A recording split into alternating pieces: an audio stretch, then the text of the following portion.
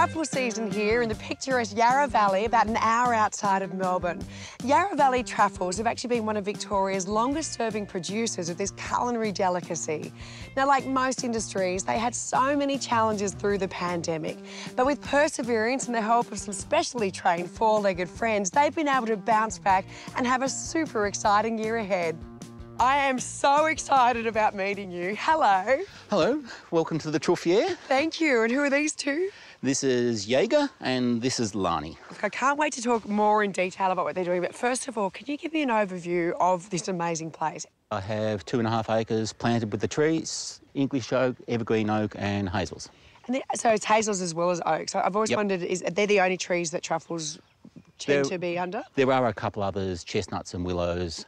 How did you get into this? A truffled mashed potato in a restaurant in 2003. What? My wife and I were so blown away by the flavour and the intensity of the truffle that was in Melbourne, and you told us they had it at lunch 50 kilometres the other side of Melbourne. We'd have been over there like that. That is amazing. Well, are we able to actually try and hunt for some truffles now, and we can actually find out all the secrets to what it takes to growing them and finding them? We can certainly find some truffles, and we find out some of the secrets, and some of them I don't know the answers to yet. I love that, but you're still learning. Absolutely. Well, you lead the way. So how long did it take you to train Lani up like this? So Lani found her first truffle after about 10 minutes work. Very easy to get a dog to find something and mark it. What's her signs for you? So Lani has 5 different tells, and Jaeger wanders over and takes credit occasionally. And what I'm watching for is how enthusiastic she is, the different tells, which is how they communicate they've found a truffle.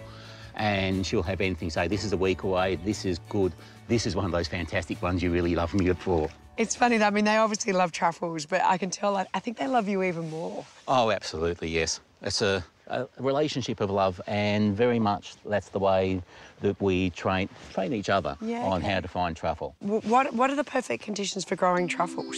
Cold, well-aerated soil. Yeah. I've got an organic approach to growing the truffles, and I'm just working on the soil quality. And it's in this soil that the truffles grow as a fungus on the roots of neighbouring trees.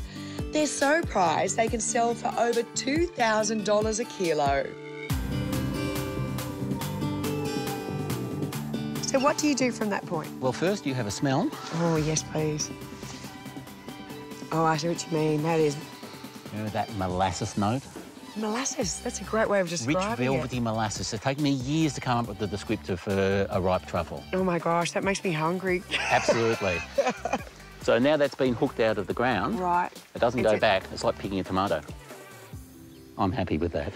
Hey, well done. Clever Thank you, darling. And you too. Yes, you too. Sometimes she gets a little pace. Says, I know it's right. So. Didn't you find an enormous truffle a couple of years back? Yes, a 1,511-gram truffle in 2016. What were you thinking when you actually were going to go dig it out and realise, this is not just your normal-sized truffle? It ended up becoming, oh, my God. It took 45 minutes to dig it out. No.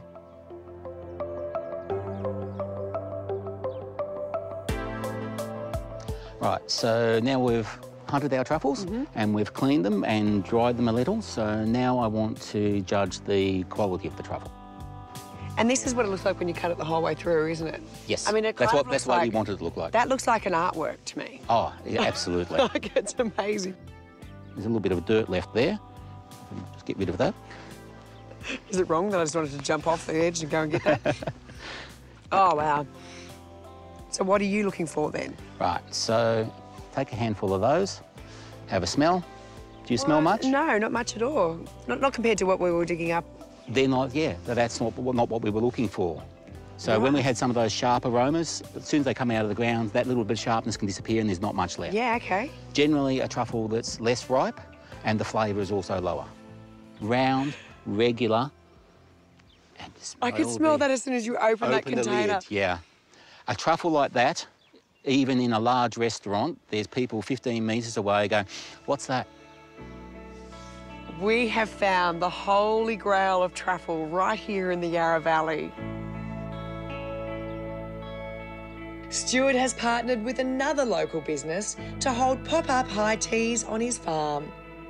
We're in an igloo on the side of a dam looking over a valley It's the ultimate paddock to plate experience. You've got the trufflery there and the wine up on the hill there as well. So we're all about creating unique high tea experiences. So What have we got today in terms of Yarra Valley truffles? all of the menu is truffle infused, and we've paired teas to complement the menu as well.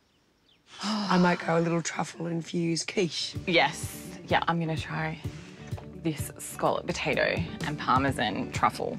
Oh, yum. Outstanding. It's not overpowering. It's just really subtle in the food. That is amazing. It's quite the experience, I've got to say, Emma.